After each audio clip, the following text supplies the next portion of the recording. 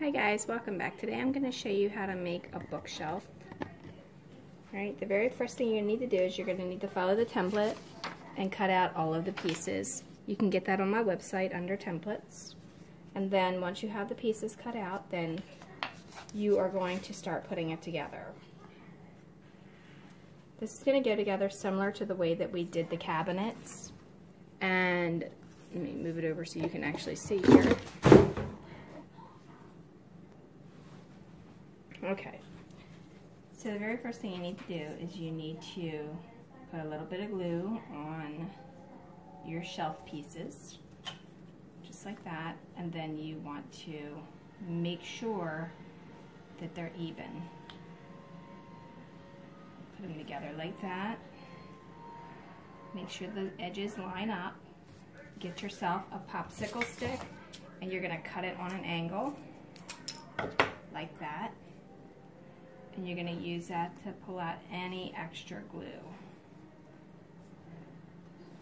that may have squeezed out.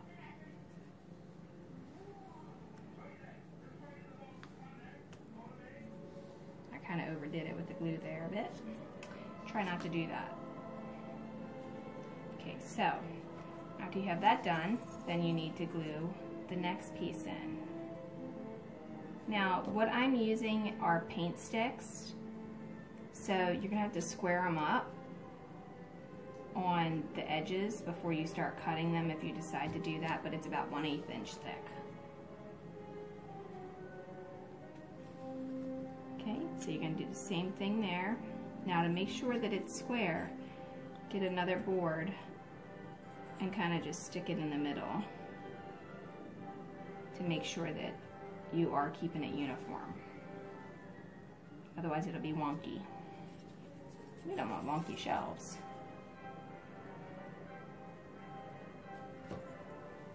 Okay, a little bit much glue there. Let me pull some of that back off of there. For some reason I'm having a heck of a time getting that glue to come out a little bit. Maybe because I cleaned the tip, huh? Alright. So again, remove your excess glue. These paint sticks have measuring thing on them, so if yours end up having that, just put that facing downward rather than upward like that. Unless, of course, you want to see it, then you can do whatever you want.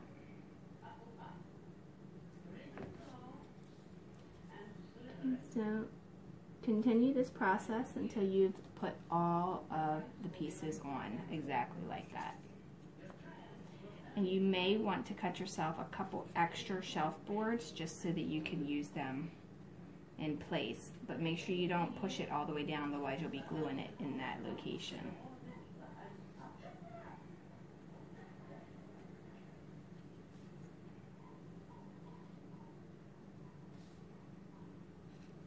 Okay, so I'm going to go ahead and continue that and I'll be right back.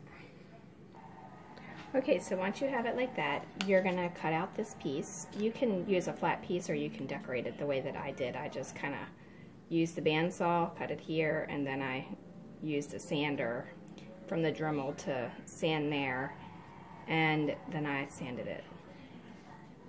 Okay, so to determine the part where it's going to go down at the bottom, you want to have this piece even with your bottom shelf here, and then you want to have this side piece even with the bottom of this.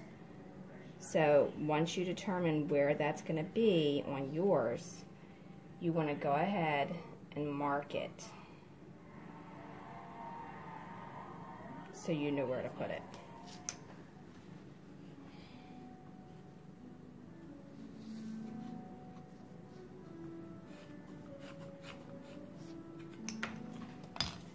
Okay, transfer that to the other one. That way you have them even and they're not wonky.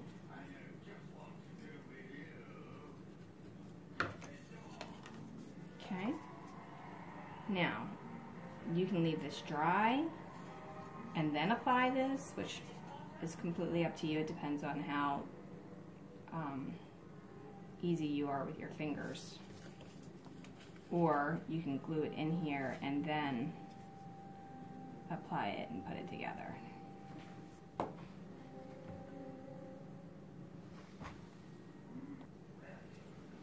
Okay, so apply your glue to all of the edges, just like this. And if you wait it until it dried, then you can do it standing up, which will actually be a lot easier.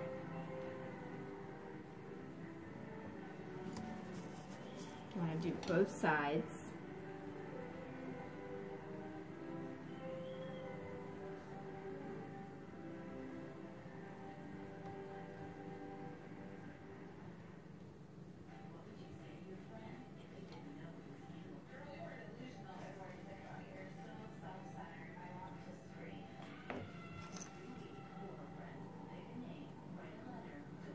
Now, I'm also doing this on wax paper so that I can remove it, and the glue that goes down underneath, it won't matter. It'll stick, but it'll peel right back off.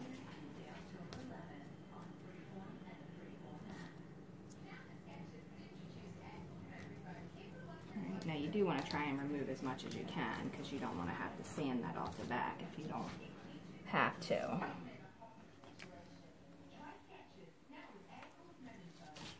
Alright, so I have my mark. I'm going to put that right there.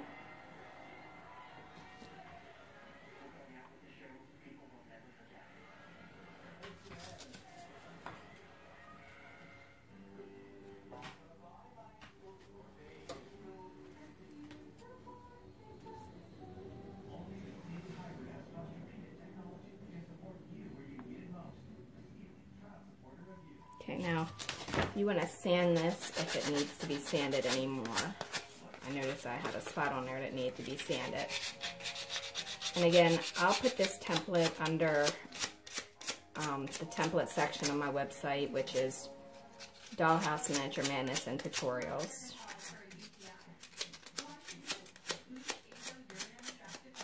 So go ahead and follow that.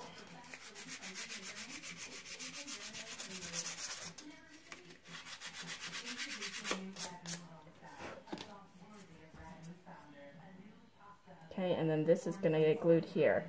Now, once you glue it, you're going to need to get a clamp and clamp this together so that it holds it nice and snug. And then when that dries, then we'll apply the top, because it's going to have to be good and dry before you can apply the top. Okay, so apply some glue here.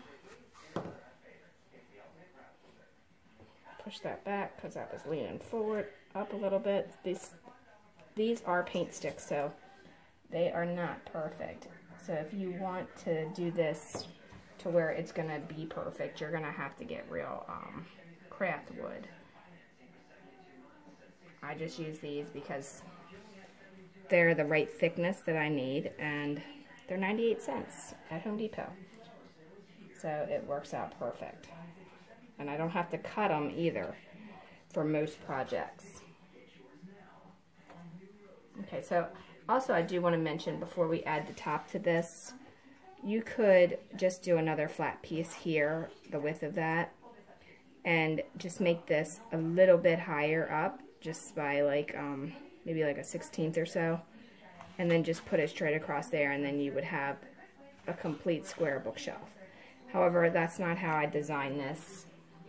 So I'm going to make sure my feet are even down here. I'm going to let this dry, and then I'll show you how we're going to apply this up to the top. We'll be right back after it's dry. Okay, so for the next part, I've got mine taped together because I can't seem to find any more clamps. For the next part, you're going to either do very thin balsa wood or cardstock or poster board. And what you're going to do is you're going to glue this around the top. And it has to be balsa wood or poster board because the other stuff won't bend. And when you cut it, you have to cut it with the grain in the bending part. So like if you tried to bend this way, you couldn't, but you can definitely bend it that way because that's the way the grain goes. You're going to let it snap naturally here, and then bend it around there, and then you can tape it once you've done it. And if that doesn't work for you, because you don't want to work with the balsa wood, then you can put a crease in here and then wrap that around that way and then cut it off. Okay, so go ahead and do that. Right, as you're wrapping the balsa wood, it is easier if you tape it as you're gluing it.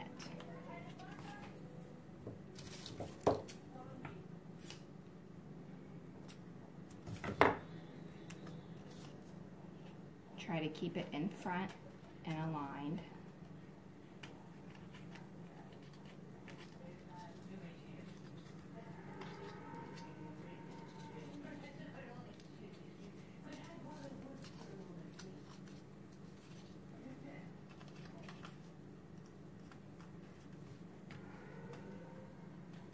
Now, if you don't have a bandsaw to cut this, you could always cut this out of cardboard if you're going to paint the dresser white. I'm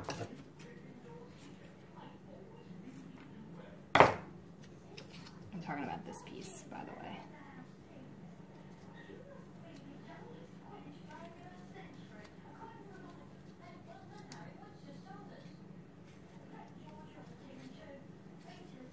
Okay, so once you get it all taped, you're going to want to go back and realign some glue on the underneath part. So right up in here, just take a bead of glue and just go back through it. That way it'll dry and it'll be hardened.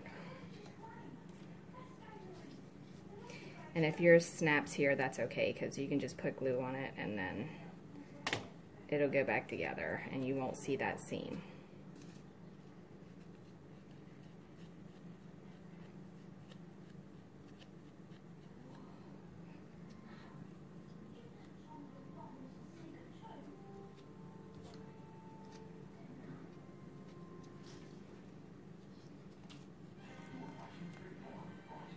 Okay, so I'm going to finish taping that around and getting it on there.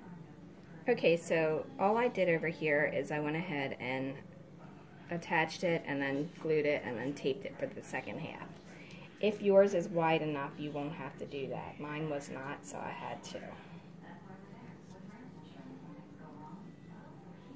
Okay, so now I'm going to just put this piece on here and then I'm going to tape it and then I'll show you how to apply it.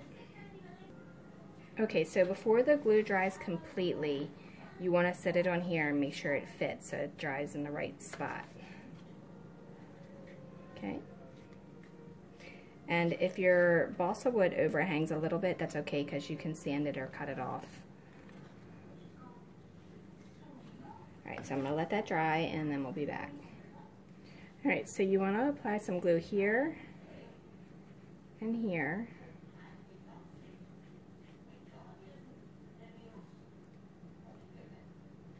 And then right here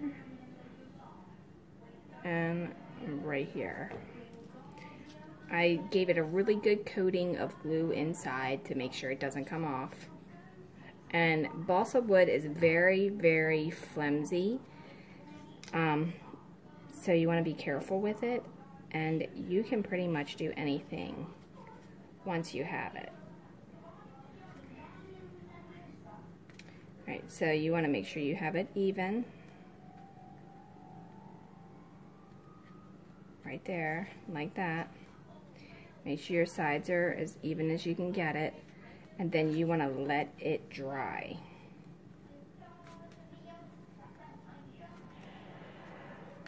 Right, tape it down.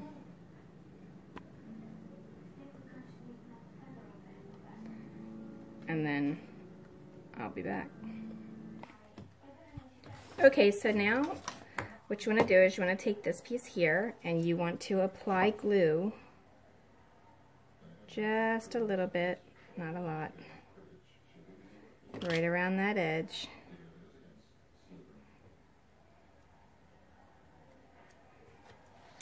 And then you are going to place it inside. Now it's not going to fit perfect with the top, because this had to be done after the fact, because you didn't know what the top was going to be until then. But I mean, you can see it hides it enough where when you're looking at it, you're not really seeing that open gap. Now another option is to leave that gap open there and then put a light up there. Okay, so I'm going to let this dry. Still not dry. It'll take a while yet. But when it does dry, then we'll move on. You'll see the finished product.